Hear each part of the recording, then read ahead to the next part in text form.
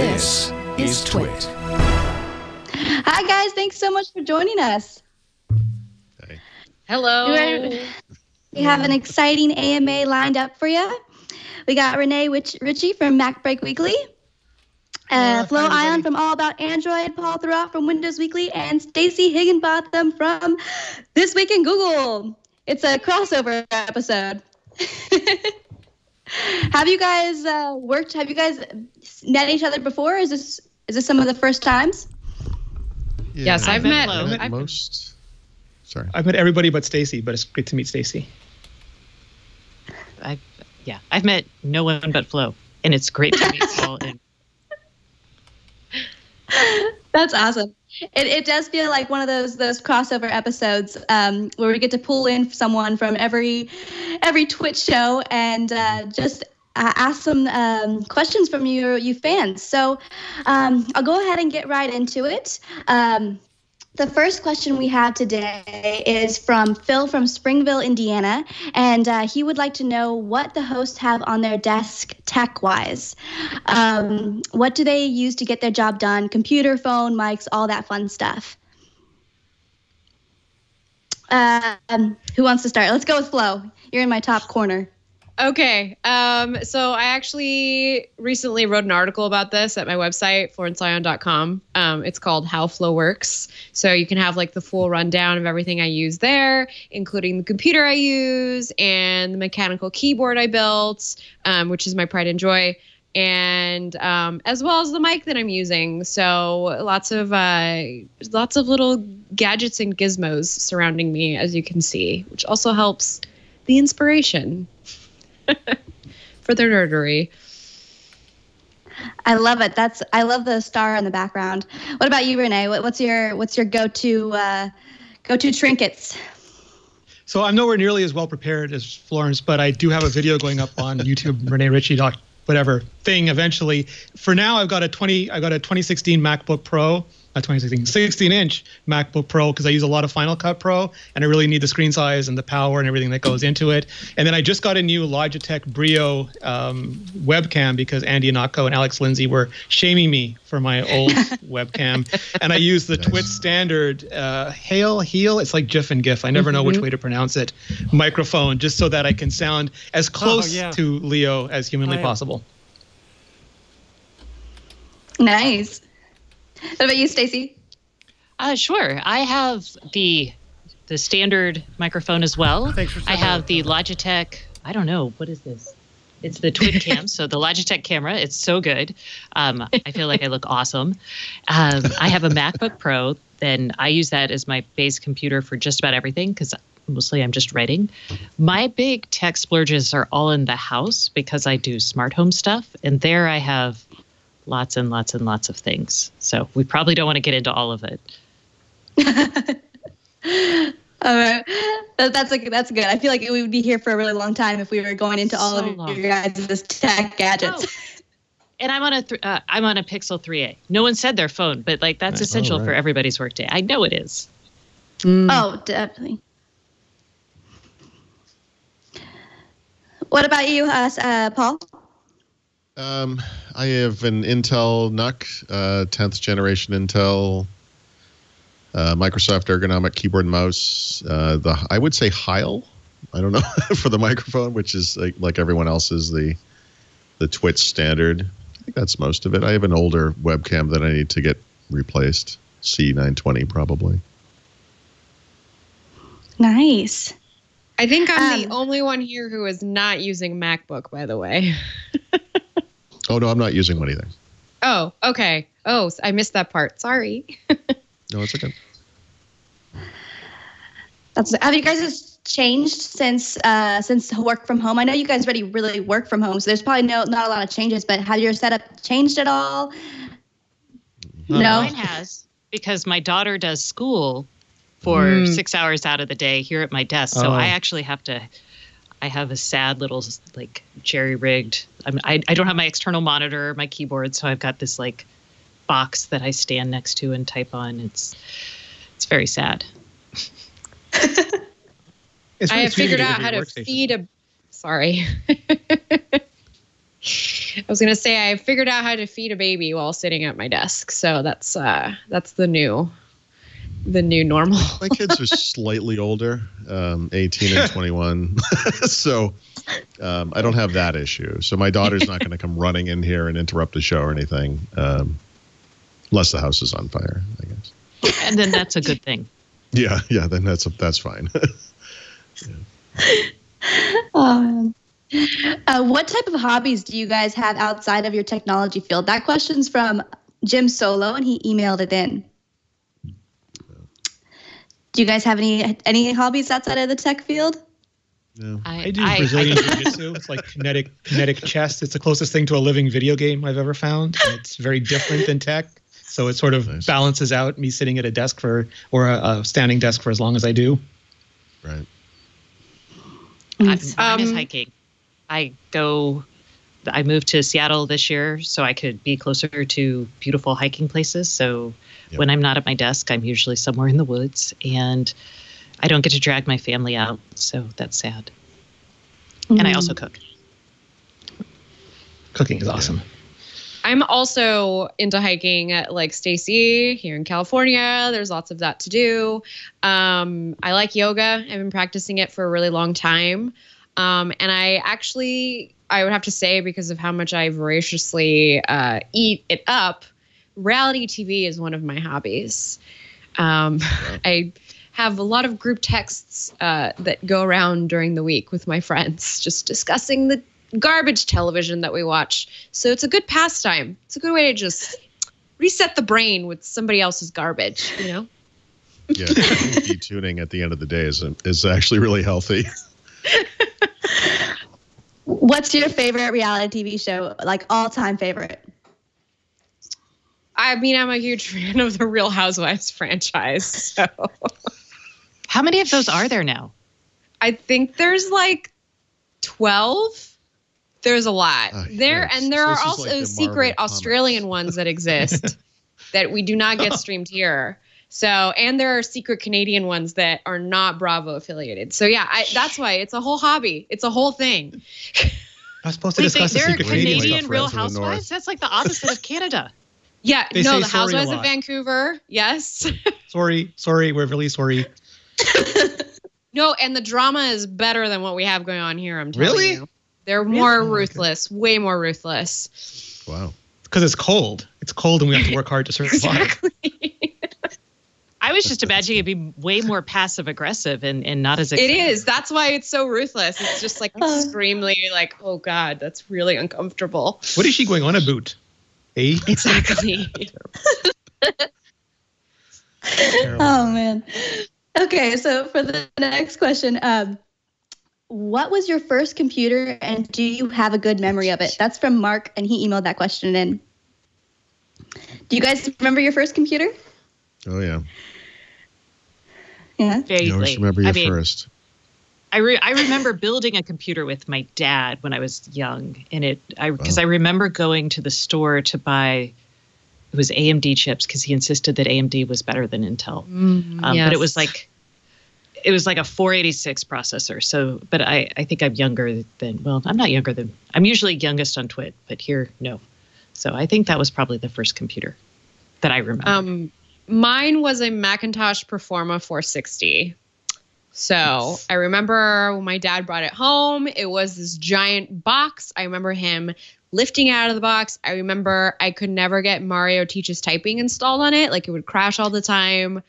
I used it. I was the only one in third grade who would turn in typed reports. Everybody else wrote theirs. So that I felt very like, you know. Was that one a like an all-in-one or a pizza box style, or what was the form factor?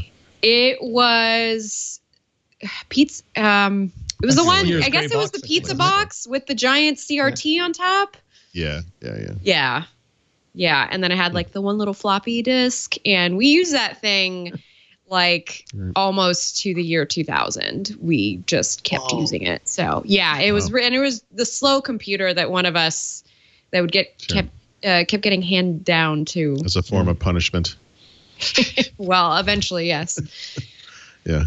My father was an IBM engineer, so when I was a kid, I would go down to his office and watch the punch card, just to date myself, the punch cards being wheeled around. And then when the Apple II Plus came out, he got one at home, so he wouldn't have to drive downtown just to use a computer. And he was just busy on VisiCalc all the time. And I remember going to the computer store with him and seeing like, it looks ridiculous now, but this beige box with the built-in keyboard and this only green display, and it was thousands and thousands of dollars, and you had to swap these giant floppy disks all the time. And it had all these knockoff games, like there was no Donkey Kong, there was Beer Run, but to me it was like magic, just lighting up on the screen every time he would leave it. I would try and sneak on and play those games. Well, thank God for you, because I was afraid my story was going to be so out of date that nobody would have any idea what I was talking about. But my first real computer was a Commodore 64, but before that, I actually had a computer adapter for the Mattel Intellivision, which was a video game system, and you could write basic programs that used characters from the games. And so I sort of taught myself how to program on that, and you had the little running guy that Intellivision had, and it was really cool.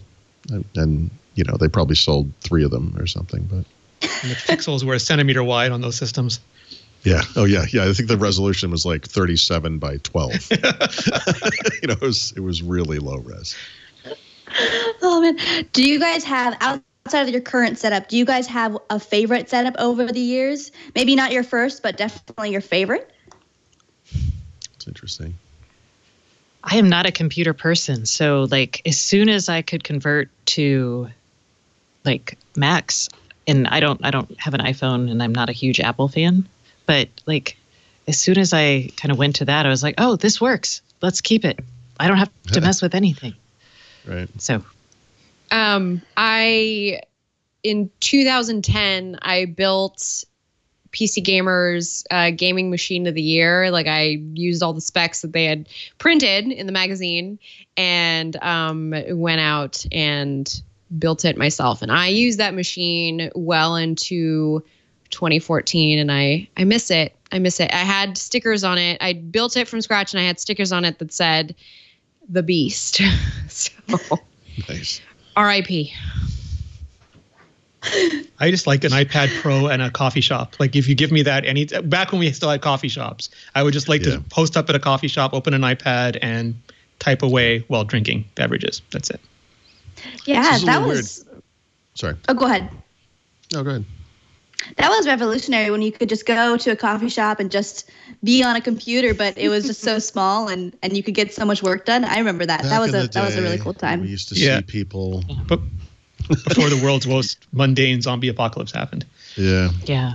I guess, really the first laptop was probably like the most exciting thing. I remember, Yeah.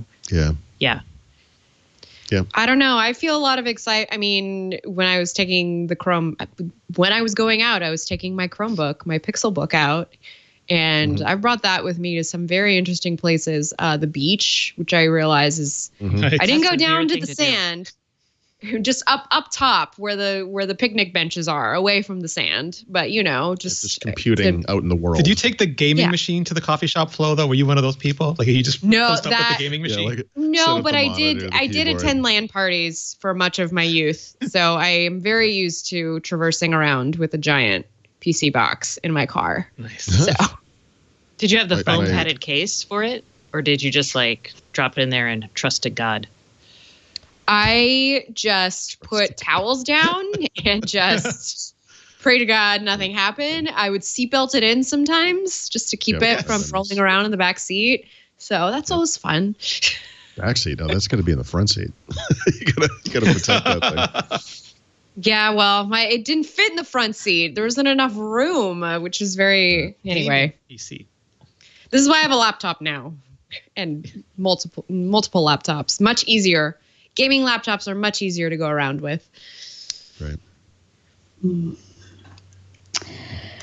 So next question we have from Sean Monk, who also emailed it in. He said, what is your favorite smart home device? Rene, you have 25 minutes for this question, so try to rein it in. No, that's mine is it's become the plug. Like when I was first starting out, I bought everything, like the doorknob and like anything you could possibly do, and one by one, different issues arose with them. other stuff that wasn't smart, or they would promise me things like you could just say, "Yo, dingus, make me coffee," and it would just the fantasy was never reality. So now I just have a bunch of plugs. The plugs all have names. I know what's plugged in, and I just ask them to turn on and turn off, and that's the détente that we have reached in my household. Wow, that's pretty good. That's sad, but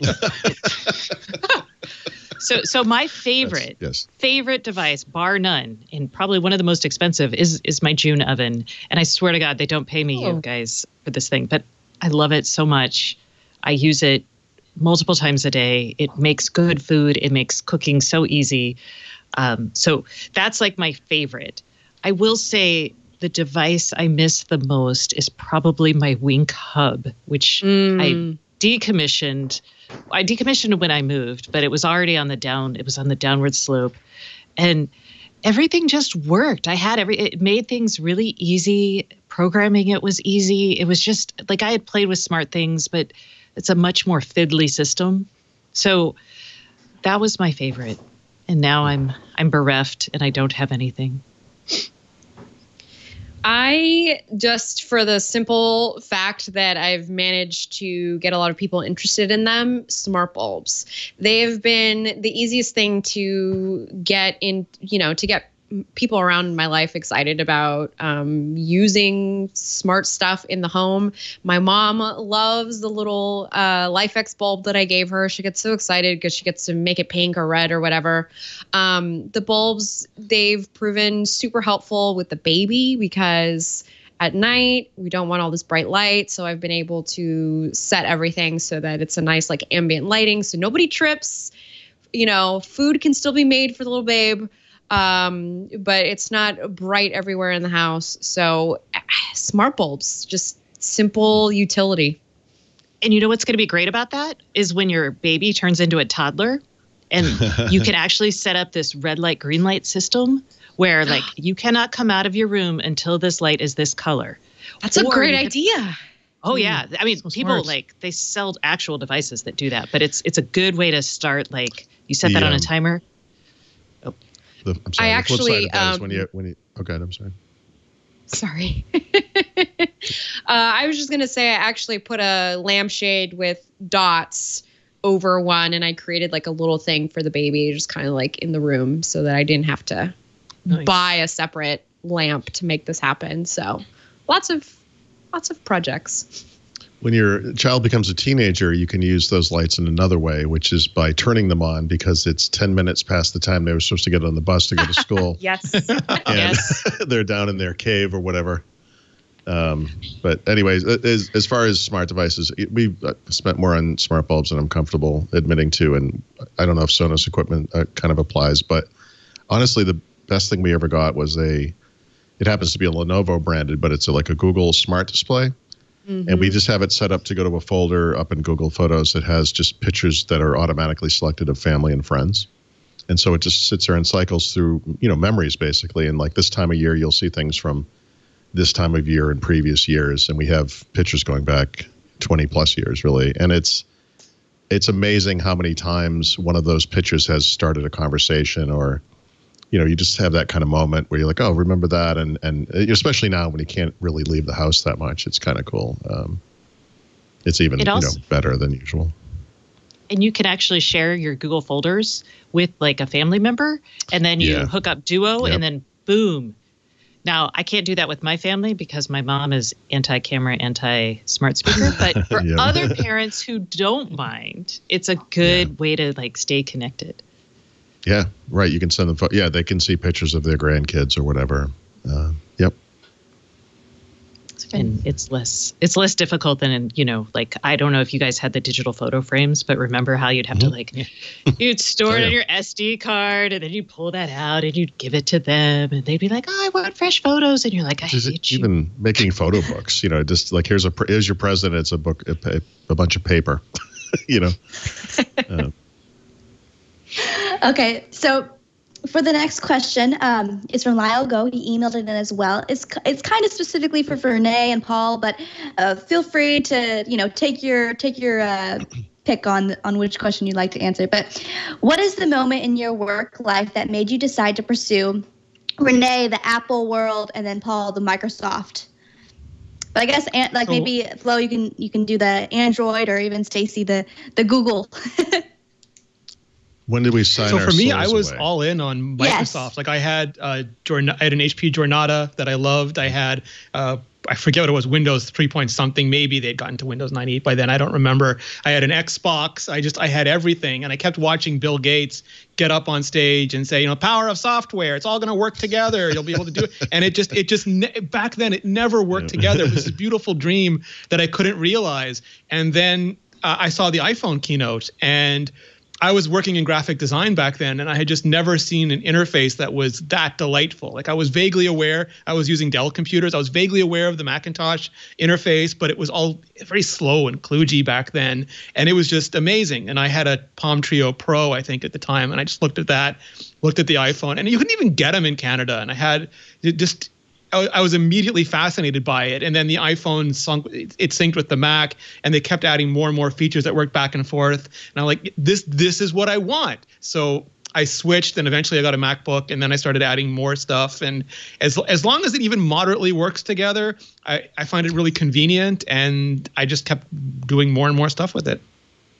Well, I don't know what working stuff means, Rene, but in the Windows world, no, 25 years ago-ish, I mean, Windows, Microsoft was personal computing. I mean, it was kind of where it was at. So that made the choice for me. I mean, Microsoft was not a company that I respected or liked at all earlier than that. And it wasn't until, Windows 95 and Office 95 and those products where I thought the quality kind of started getting there. But yeah, I mean, I don't think I'd be so Microsoft focused today if I was starting more recently or whatever, but certainly there's been ups and downs in the Windows Microsoft world or whatever, but I feel like they're in a good place today for sure. I think I'm gonna go next. So actually, trying to figure out a good way to explain this. So back in the day when I was younger and misinformed, I thought that I would stick it to the man and not have any Apple products because everybody at school did. In college, everybody had an iPod, everybody had a MacBook, and I was like, I don't want to be like the masses. So I started to look at other platforms, other MP3 players back in the day, other smartphones back in the day. They were PDAs pretty much. The Palm, the Trio. I think there was one that was on Sprint that had come out. Anyway, I got into Android just by sheer force because that's kind of all that was offered for me on my carrier at the time. And I also was like, hey, it's not Apple. I'm going to go for it. And a love affair just kind of happened from there. I'm really attracted to this community. And as I kind of became more of a part of it, I just felt like, you know what, this really resonates with me. And it feels like being with my own kin. Like it's a great community to be a part of. And it makes me happy to be a part of it. So yeah. I don't identify with they're just tools for me. I'm sorry, y'all. How dare you not be emotional? I know. I'm like, these work. I do Google because I like Google and I have a lot of things on it and they have lots of great offerings, and Apple's walled garden just frustrates me. So, but I'm really also a good reason. Yeah. I go back and forth in my day to day because I've got to test all kinds of devices and most people have Apple. So. Okay, Stacey, so specific question for you. What is your favorite Google product? Oh, that's a hard one. Yeah, they have a lot of search is that is I spend 90% of my life there. I really like the new Recorder product, if that's really a product, and the transcription that it's doing. That's really astonishingly good for my job. And then probably Maps, just because I am the worst at directions. I can't tell my left from my right. I once got lost on my own street. And so Maps is like my savior. And I hate Android Wear. That's all. That's good. So this next question is actually for Paul. Have you considered switching to a career in programming? That question's from Mike Asherby 2, and it's from Instagram. No. No, it's a hobby for me. I mean, I oddly enough, I mean, back when I did get started in the early 90s, I did go back to school to become a programmer, and then life occurred and it kind of went in this other direction. But I've always maintained a connection with that world, and I think the reason he's asking is because I've been working on some programming projects lately. But I'm just an amateur. I mean, I'm not. It's fun as a hobby, and I hope I can. Hopefully, other people are inspired. To try it out and learn programming, and certainly we have a lot of free time on our hands today. So it'd be one of the many things you could do with that extra time. But no, I'm not going to become a programmer. Okay. And then specific question for Flo from Ben King on Twitter. Will you have the opportunity to review the Surface Duo? I mean, I certainly hope so. I'm definitely like saving my cash right now because I want one. And I have a feeling Ben's asking me this because I keep mentioning how much I'm looking forward to this particular device. So for now, I'm just thinking about it constantly, and I hope that I will have an opportunity to integrate it into my life somehow. We'll see. We'll see how it works. Okay, and then this question is specifically for Rene. In the past decade, Apple was shifted its focus away from the visual professional to the everyday consumer. What will Apple do to retain their pro user base in the next 2 decades? Or will they? And that question is from Billy Hills 90210. Wow. So I don't know if they did like visual professionals as a choice. They were originally like Steve Jobs' grand vision was just to democratize computing, to get it into the hands of everybody. And the Apple II Plus did that, but the Macintosh did not. IBM and Windows and the PC just ran rampant throughout the ecosystem, and they found a niche with visual professionals, but they always wanted to be computers for everybody. I think that's why they came up with the iPad, because for some people, PCs were still alienating and weren't accessible and weren't approachable, and they just wanted a way to directly interface. And I think Apple did, they sort of they abandoned pros for a while to sort of feed into that vision because of the success they had with the iPhone and the iPad. But pros are very vocal, and in the last couple of years, they're trying to step back into that category, maybe overshooting it a lot with like the Mac Pro, which is geared towards Pixar engineers and ILM studios and things like that. But I think they're with things like iPad OS and the iPad Pro and steps like that, keeping the Mac Mini at least basically rejuvenated. They're trying to strike a middle ground. The pros are always the noisiest, like the most vocal, the most loud, the people on social media. I just hope that Apple doesn't abandon that dream of the everybody, though, because it's hard to serve multiple audiences. And I think there really are a lot of people who aren't as vocal, but who really, really need computing that works for them. Okay. Oh, go ahead. Whoever was going to talk. No? I thought I heard something. So next question I have from Bullware. What new skill trade have you looked into during the COVID pandemic? Any new skills or crafts? I have one that you guys will like. Awesome. One, I am screwing up sourdough bread. And two, I am screw up sourdough bread.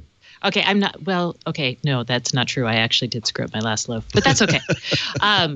Kevin, my colleague on the Internet of Things podcast that I do, he sent me a build an 8-bit computer from scratch kit so it's eater.net. It's somebody named Ben Eater.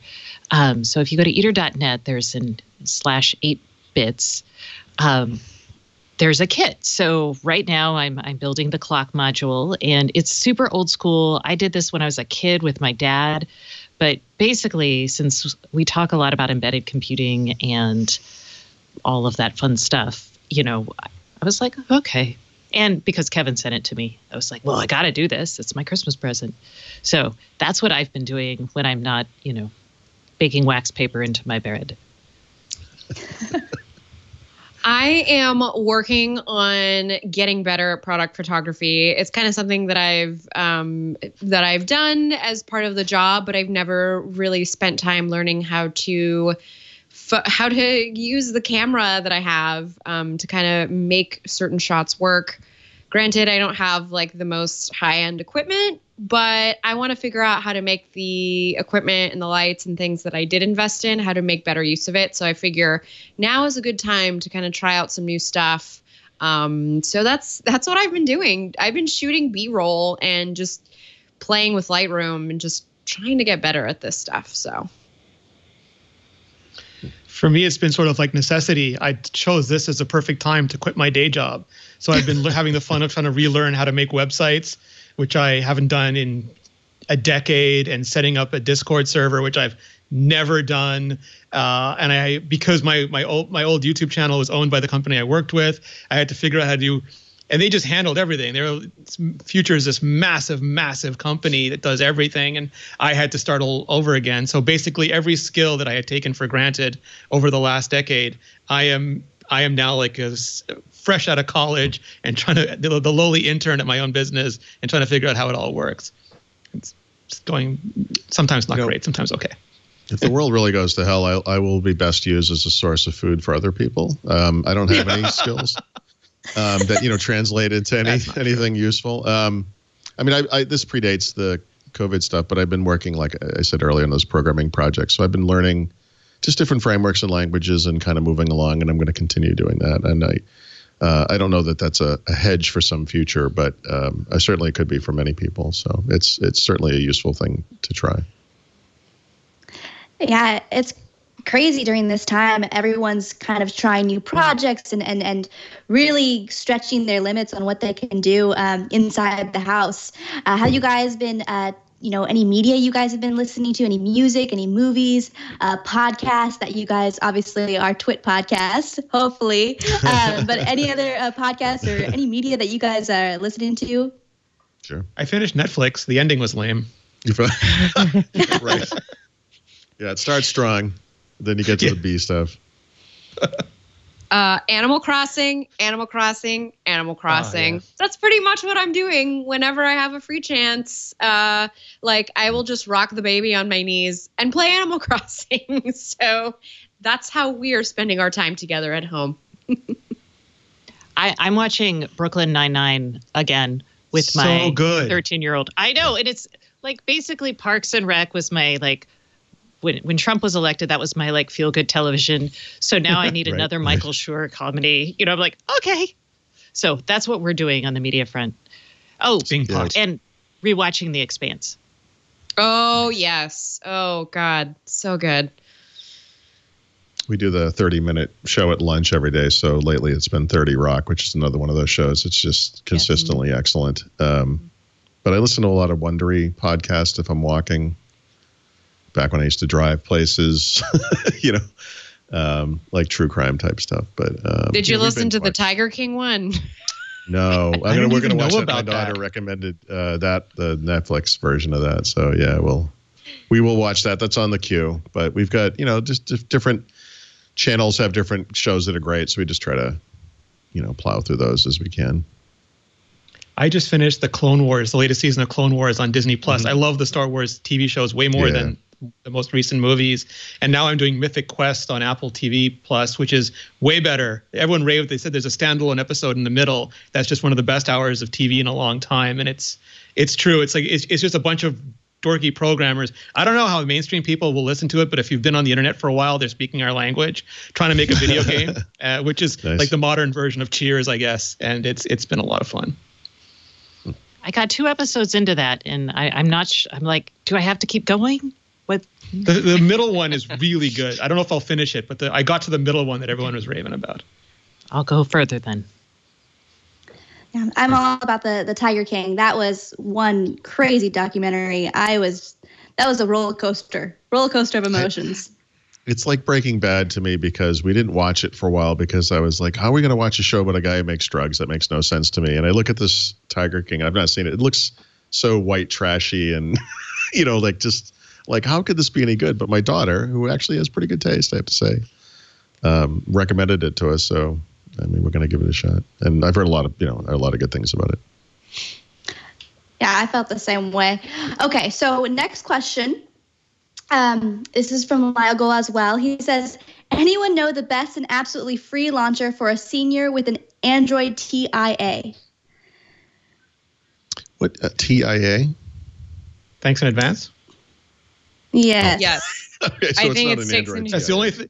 It might be an period, HTC device, but thanks I'm in going to stick with thanks in advance. I'm like, I'm not very technical. What does the acronym TIA mean? I was hoping you guys would know. Yeah. I don't know the acronym, but I do have a suggestion for a launcher. I actually brought this launcher to the arena many, many months ago. It's called Before Launcher. It's a super minimal launcher in the Play Store. It's supposed to help reduce distractions, but I found that it's just like a nice launcher for just having having it be simplistic. And what it does is it lets you choose, I think, the 8 most used apps, and then those are on the home screen, and then you just swipe up and it's every app on there in a giant list, alphabetically ordered. So I found that to just be the easiest launcher to use, and then you swipe over, it's all your notifications, and it's lets you choose between a bunch of basic colors, so it's easy on the eyes. Before Launcher, it's in the Play Store, and it'll be under Minimalist Launcher for Focus. So Nice. Paul Okay. wants to say the Microsoft launcher at this point. Nope.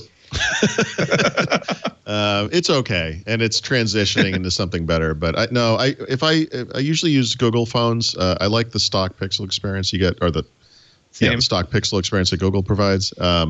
If I'm using a non-Google phone, I'll often try to find a launcher that can approximate that. So I've tried a bunch of different ones, but I don't know that I don't know that I could recommend one that I prefer. But I like the idea of a minimalist launcher for sure. Nice. And then this question is from Name is Mark. He was wondering if the iPhone from 2016 is good for cinematography. But I kind of wanted to open that question of what phone do you think has really good video quality and photo quality? Your favorite phone for photos and video? I mean, if video matters, you have to get an iPhone, right? I mean, don't even... Samsung's getting better. Probably. I feel like Samsung's gotten much better at video. But yeah, I think those are the two best. If you don't care about video, I'd say the Pixel's really good too. I'm not a huge fan of Samsung or Huawei's color science. I think they have a magnificent hardware, but their color science, and maybe that's a personal and regional thing. They're very warm and very smooth for me. But I really like what Samsung has done more recently with their phones. The LG V60, which is a phone that I'm currently reviewing right now, has granular manual controls for video. And I've talked to some of my YouTube friends. They really like this phone for just taking out and filming YouTube videos. LG is kind of become more of an underdog in the US in terms of phone sales, and they're scaling back production of their G series flagship. So this is a phone now that they're going to put everything into. And it's actually a lot more affordable than the Samsung phones. So might be something worth checking out. But I agree with Rene. The Pixels are great for photos, but they're just not, when it comes to video, they're only good for like the, capturing family kind of video, like the stuff that you want for yourself, but not the stuff that you want to put out professionally. So. Yeah, I think if this person is an iPhone user and is wondering about this older iPhone, this would be one of those cases where actually upgrading might make sense. The new iPhone video capabilities are pretty impressive. Yeah. So this next question is a pretty big one. Where does everyone see themselves in 5 to 10 years, career and life-wise? Oh, boy. Hopefully out in a crowd of people having a good time. At the beach licking stones. That's right. Well, I hope to be hanging out with my kid. She's going to be probably 5-ish around then. So we'll see what she's into. Hopefully she's into computers. Maybe she's into dancing. Maybe she's into biking. I don't know. We'll see what she's into. And by then I hope to have some new equipment, maybe have a little more of a burgeoning home business. I hope to keep doing the podcast that I'm doing. Maybe I'll have another podcast by then. Maybe I'll have a video show. Who knows? I have ideas in my head. It'd be nice. So we'll see what happens. I hope to still have my house because fire season is coming. So sorry to be grim, but I'll be an empty nester because my child will have just gone to college, hopefully. Right. Provided all goes well. So at that point in time, I'll probably pack up and start traveling. So my whole goal is to spend like 6 months in different cities, and that's the plan. So we'll see if it happens. That's actually what we're thinking about as well. And in 5 years, my daughter hopefully will be out of college. She's about to go to college.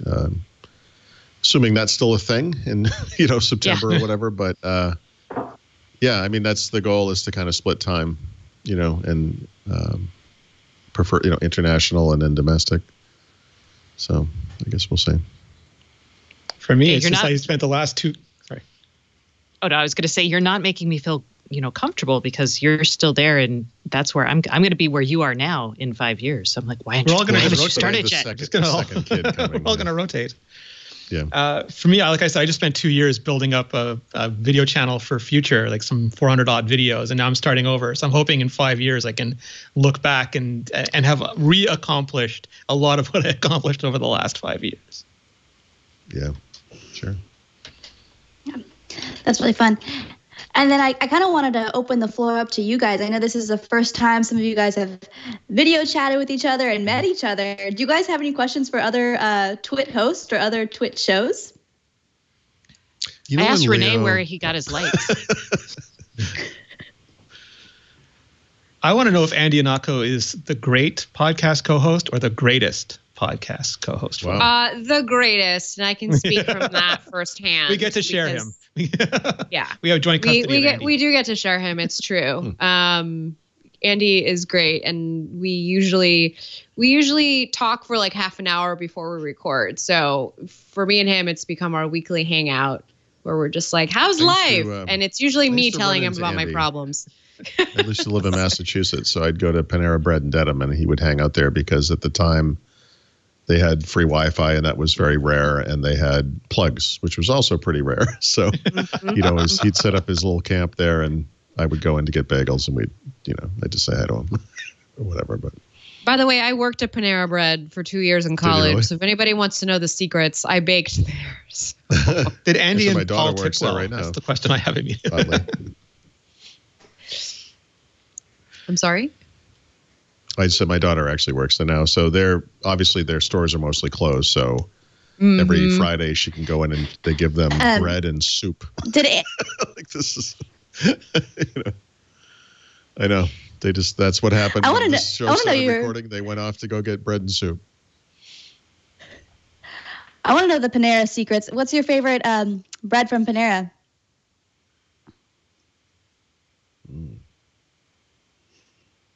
What is that French toast bagel?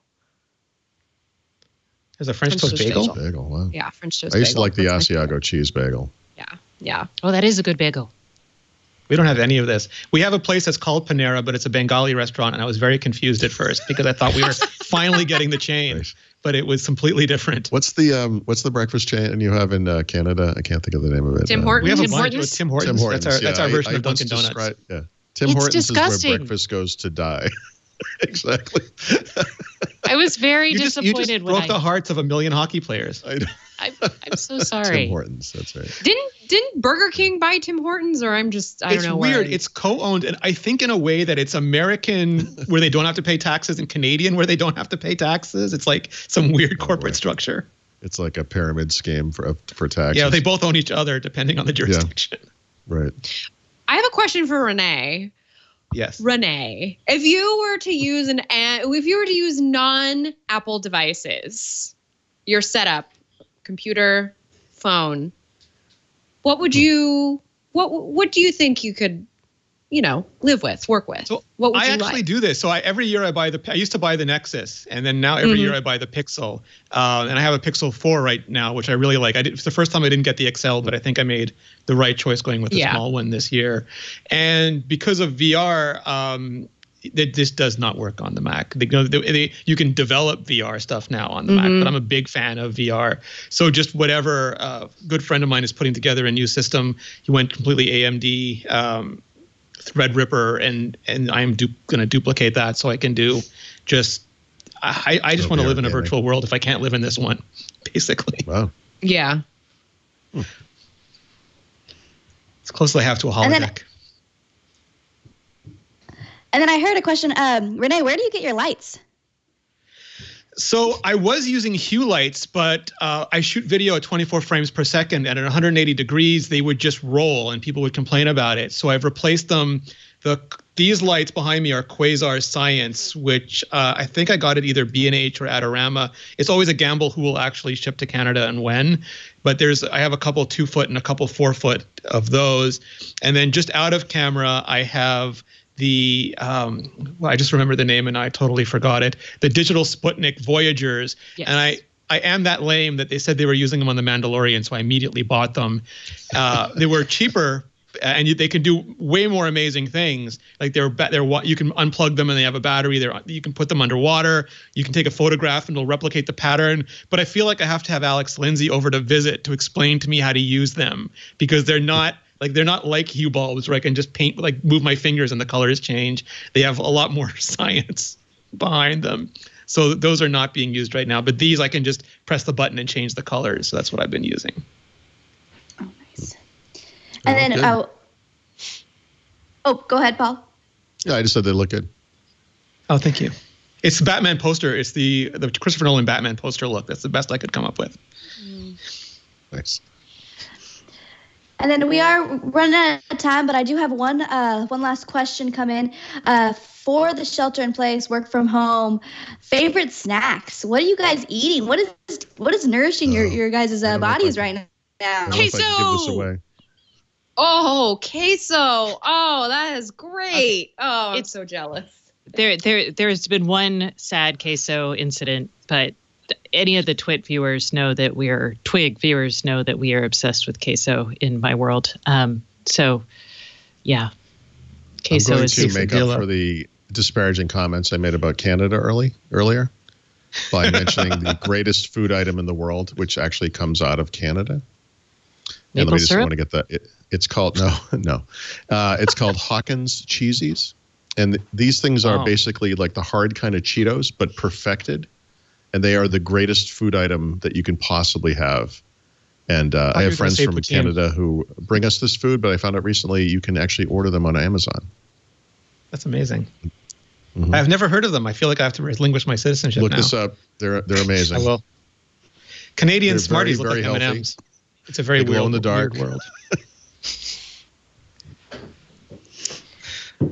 My husband is just baking like nonstop. So I'm just eating whatever he gives me. Like last night, he gave me a plate of cookies. The night before, he made sourdough bread. So I'm just eating lots of carbs around here. So it's just, comfort food in that. You need them. In that case. Comfort carbs are the best. Mm-hmm, this is a good time to experiment if you have like a sous vide or a hot pot or an Instapot or you want to bake or whatever. I mean, this is the time. He's so emotionally invested in sourdough right now. It's intense. So it's a very intimate relationship. A person and their starter. Yes. I do not feel this. I'm waiting to feel some sort of identification with my starter, but so far I haven't named it. Leo was talking about his starter. It's like I think everyone's making a starter now. Oh, my husband was making TikTok videos with his starter the other night. It was we've truly hit it here. We're going. We're stuck inside with a newborn, so You would be stuck inside regardless. So this is true. Everyone else now just feels your pain. That's true. At least I'm not alone. Oh, there's the link for the Hawkins Cheesies. Yeah. Ooh. You'll thank me later. So good. Will I? Well, will we though? or the opposite of thank me, but it will be a strong reaction. Like, Well, I don't have a Thank you guys so Peloton much for joining us. Looking at these cheesies now. Yeah, we're like, So much fun. I know. I'm afraid that now I won't be able to get them on Amazon, and I'll be upset I mentioned it publicly. Yeah, you just did yourself in, Paul. I don't know. Yeah. Sorry, guys. I think I'm a little bit laggy right now. But to wrap it up really fast, thank you guys again so much for joining us. And we really appreciate you all being here. And where should we find you guys? FlorenceIon.com. YouTube.com/Rene Ritchie. www.stacyoniot.com. Thurrott.com, which is super easy to spell. THURROTT, worst brand in the history of brands. Oh, well, I've got Stacey Good French name. Purposeless E, so. Yep. Bye, y'all. Thanks Be everybody safe. for watching. Yeah, thank you. Good to see you guys. Good to see you all.